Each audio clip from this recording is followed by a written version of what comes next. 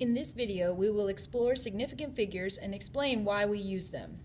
So any measurement that we make is composed of digits that we are 100% certain of, plus one digit that we approximate. I'm going to show you several examples of what I mean by certain digits versus approximated digits.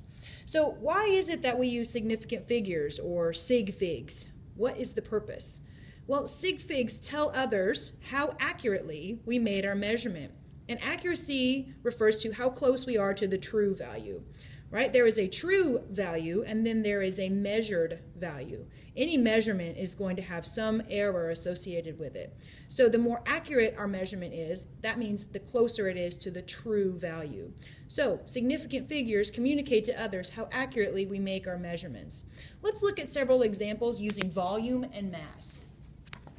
The first unit I want to talk about is the burette. Okay, the burette is in units of 0.1 milliliters. So that means that when I'm looking at a burette, when I'm looking at the burette itself, I'm waiting for it to focus, you see the tick marks are in 0.1s, right? So there's 32, so that would be 32.1, 32.2, 32.3, 32.4, 32.5, right there's the big line. So these are in 0.1s. So when I am reading a volume, I'm using the volume 20 just as a example here. If I want to read the volume 20 off of my burette. Now we read a volume from a burette off the bottom of the meniscus. And when we see the volume here, it's right on 20. So I know it is 20, not 19, not 18, not 21.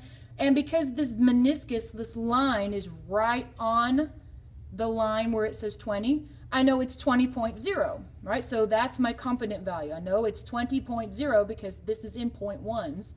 And then I can approximate one digit after that.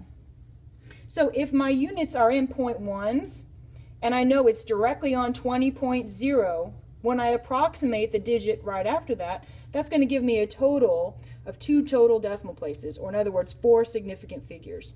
So this volume of 20 using the burette is an accurate measurement. It's one of my best lab tools for measuring volume. It's right on the line, right there, 20.00 milliliters. Now let's compare that to the graduated cylinder. We're also going to be measuring 20 milliliters here, just as a comparison. So when I look at the graduated cylinder, the meniscus is smaller on the graduated cylinder because the tube is wider, right? But if I get my meniscus right on 20, now look at the units. These are in ones, right? So that's 20, 21, 22, 23, 24, 25, 26, 27, 28, 29, 30, right? This is units of ones, whereas my burette was 0.1s, right? So that's why the burette's so much taller than the graduated cylinder. So this is in ones as opposed to 0.1. So if I've got the meniscus right on 20, I know with confidence that it is 20, and then I estimate one digit beyond that. So if it's directly on 20 with my estimation of that last decimal place, I'm going to assume it's directly on the 0. That gives me 3 total significant figures. Now let's move on to the beaker. The beaker is going to be the worst in terms of volume. And beakers, they vary. Okay, some beakers measure in 10s, some beakers measure in 20s, some beakers measure in 25s. So I've got 2 examples here.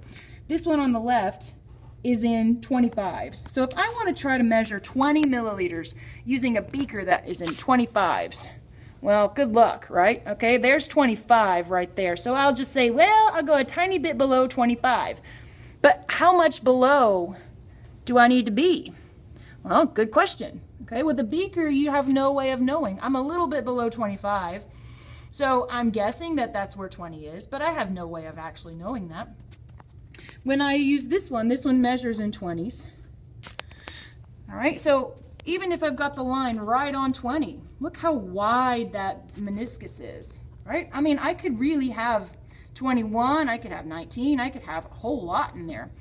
You know, there's a lot of variation. And I see students all the time worrying about the meniscus of a beaker. And it's like, guys, your beaker is not an accurate way to measure volume. Where you want to worry about the meniscus is in your burette for sure, right? And you can worry about the meniscus in your graduated cylinder too. But if you're worrying about the meniscus in a beaker, that's not going to tell you anything, really. A beaker is just an approximate measurement. It even says it on some beakers, approximate volumes. Right, so if you're using a beaker, the units vary, 10s, 20s, 25s. You get 0 decimal places with a beaker. Okay, so I never, ever, ever want to see a volume from a beaker that's got a decimal place because you're not going to be able to get it.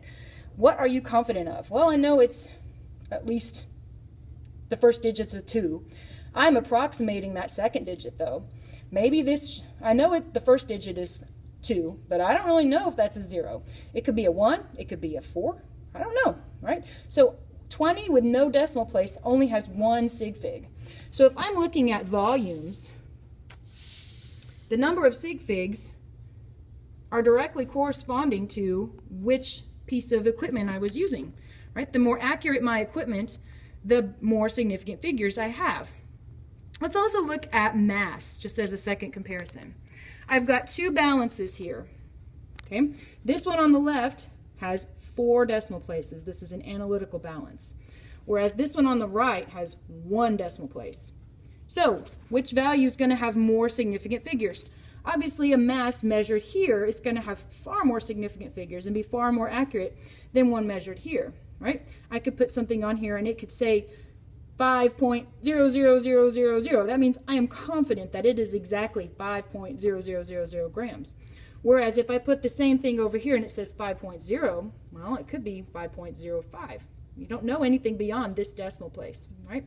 So volumes and masses and any other measurement, the number of significant figures communicates to the reader how accurately that measurement was made. And this is why we use significant figures.